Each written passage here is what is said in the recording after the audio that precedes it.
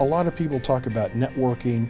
I think the key thing is an opportunity to have a forum to hear some of the most critical aspects in our profession, but at the same time, potential solutions that we could use for our own and our own companies.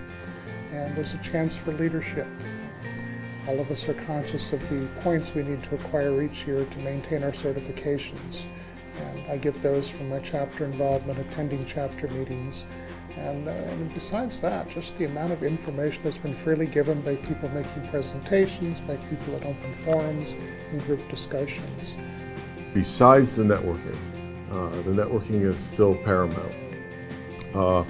We've got webinars, we've got a library full of really good, not just historical data, but best practices, real practices, not just textbook lists of what should be done, but the actual examples of how it worked and what worked well and what didn't work well. Again, that's just sharing of knowledge. It's just incredibly valuable. The idea of a national organization is tremendously important to me, that I can go to a conference and meet people from around the country and talk to them and talk about their experiences and talk about what they've learned, what they haven't learned.